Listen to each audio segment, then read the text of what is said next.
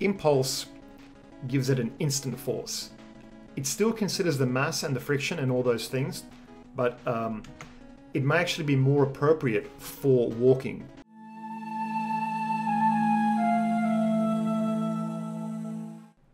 Hello guys, welcome back to another video tutorial. So today we're going to look at how to move your player, or any object for that matter, in Unity in different ways. There's quite a few different techniques out there and people use different approaches, so I wanted to kind of iron out some of the differences and let you guys choose what's the most appropriate for your own games.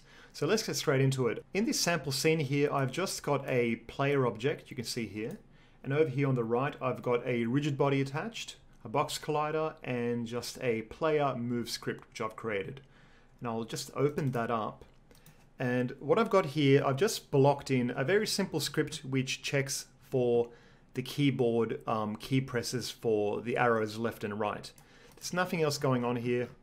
And to make your life a bit easier, if you do want to follow along or just get access to this very simple script here and this scene file, I'll put a link below in the description of the video.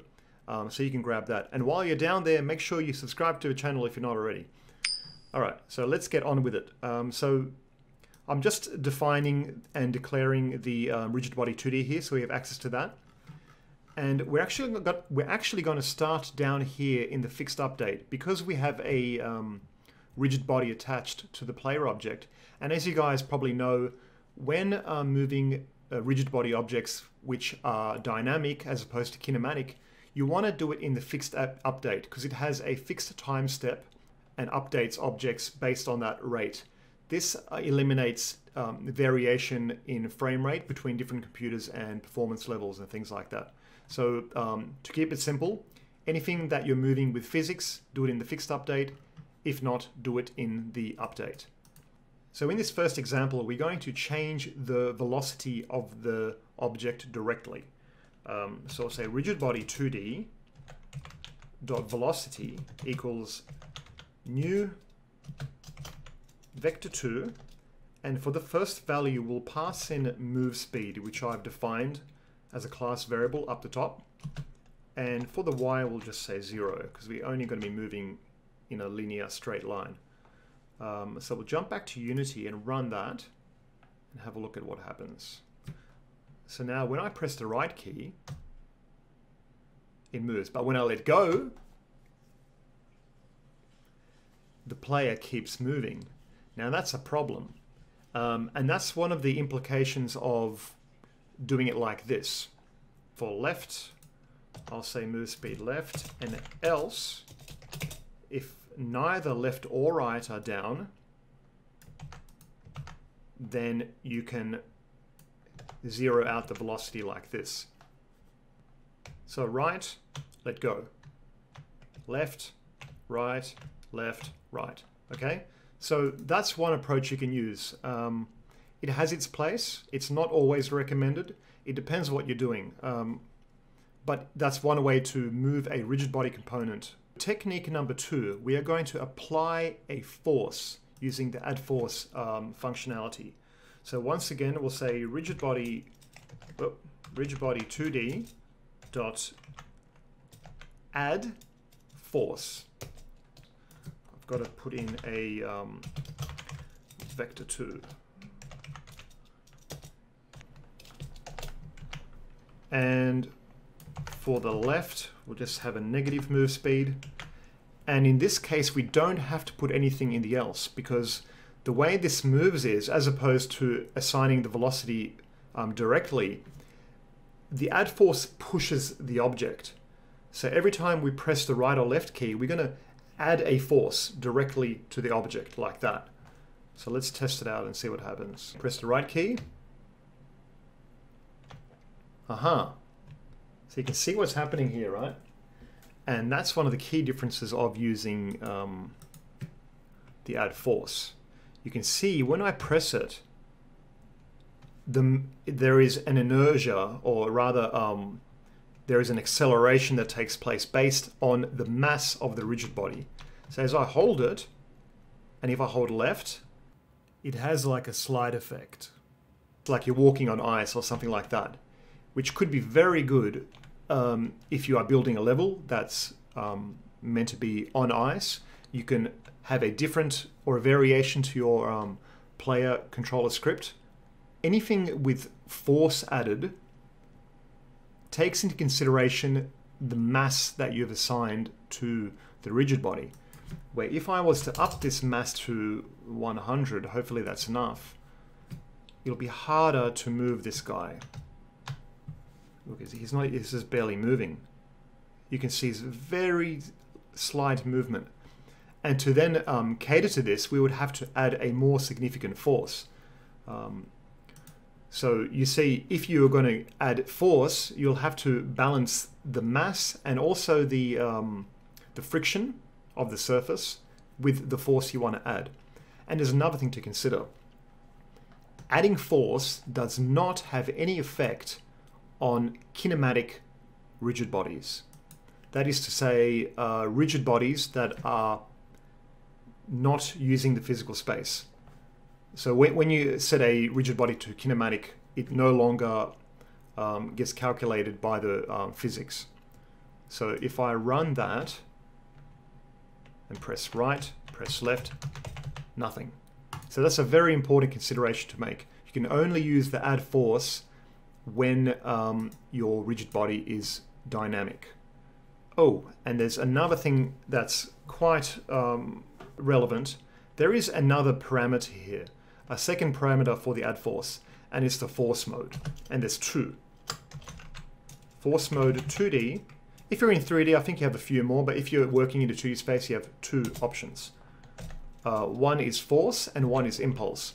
By default, it's using force. So if you don't put a second parameter, it'll just use a force, which is what we saw with this gradual movement.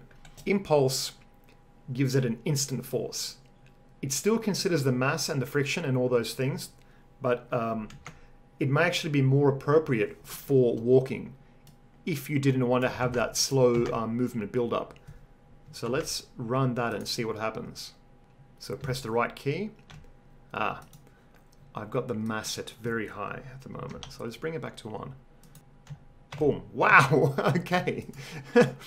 But there was I might show you what the other one was just for a quick reference. So so what I'll do, I'll have the force mode on the right key press, and on the left key press we'll use the impulse force mode, just for reference, so we can compare the two.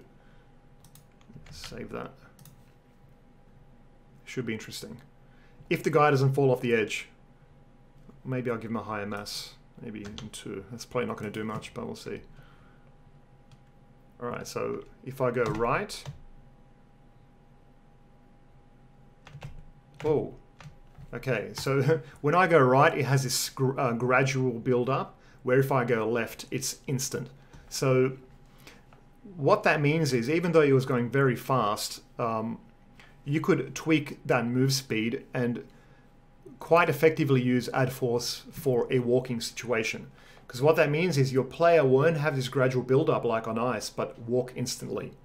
If you're making like a marble game or a car game, you might want to use the force mode here, where if you want like an explosion effect or something instant, then you can use the impulse. I think that makes sense to you guys, right? So what if our rigid body is kinematic? Or better yet, what if our game object does not even have a rigid body? What if we're trying to make like a classic retro style game that doesn't have any physics, and you want to calculate all the movement yourself, and you don't want to rely on any of this inbuilt Unity physics? And fair enough, because that comes with its own problems, right? So what can we do? We will go up here into the update function, and instead of writing it in the fixed update, we can write it directly into the left and right arrow press condition blocks up here. So the first one we'll want to do is transform.position, and we'll say plus equals transform.right, and I'll tell you what all this does in just a moment. Multiplied, we need a delta time, don't we? By time dot delta time times 5, say 5 offset.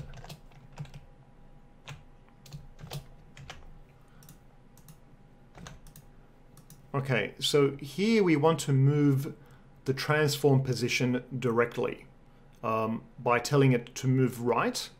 We're adding a unit of measurement to the transform position. So we want it to move right, and we want to multiply it by delta time, which is the time since the last frame. It essentially stops frame rate inconsistencies. If we were to move this object without using the delta time and just did it like so, it would move, but it would be completely out of whack, and every system would run it differently. So we always want to use delta time when moving an object within the update function. So then if we want to move it left, so down here we'll change the plus to a minus, so we minus equals the right, and see what happens now.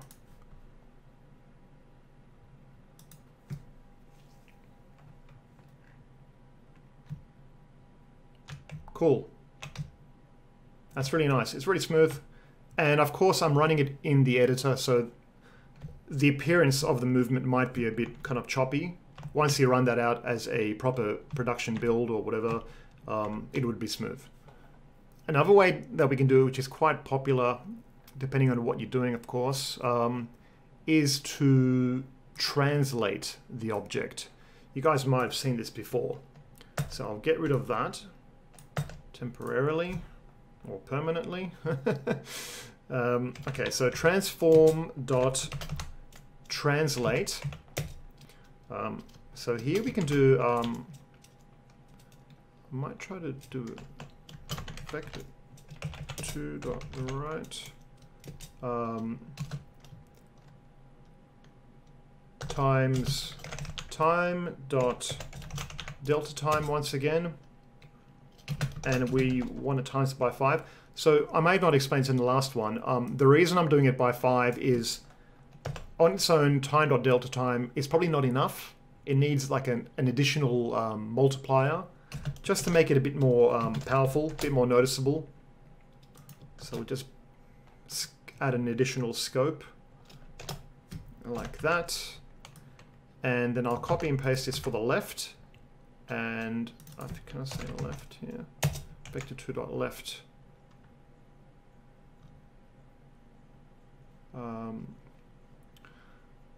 Right, that looks good. So let's run that and see what happens.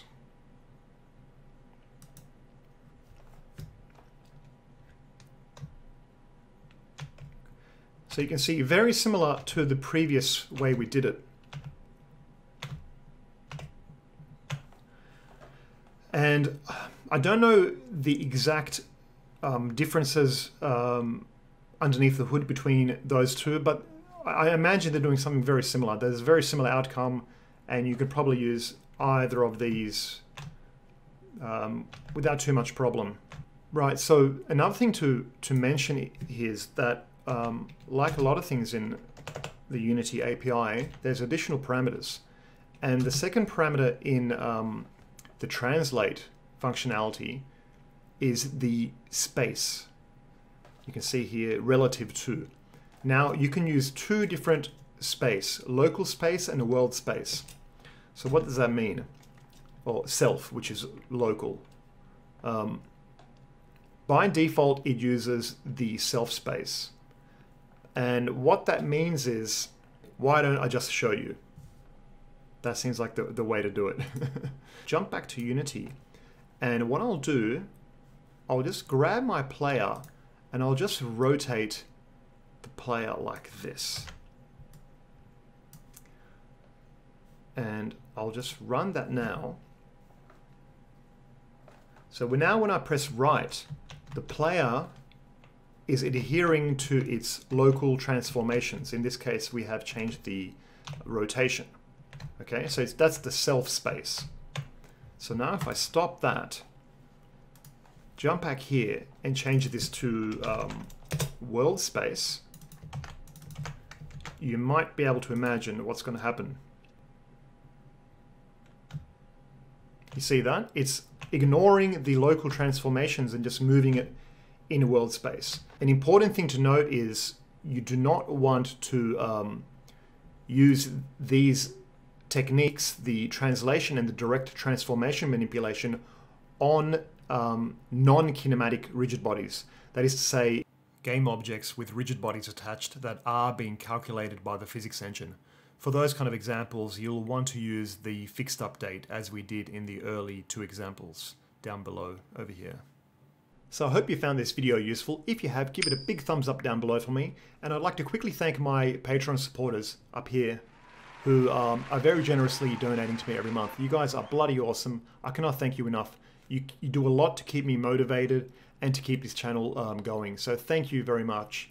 If any of you want to help support this growing channel, I'll put a Patreon link down below. As a Patreon supporter, you'll also get access to all the different project files from all the different past tutorials, player controllers, shooting scripts, AI, and all these interesting, fun little things that you can use in your own games and tear them up and do whatever you want. All right, guys, all the best. See you in the next video.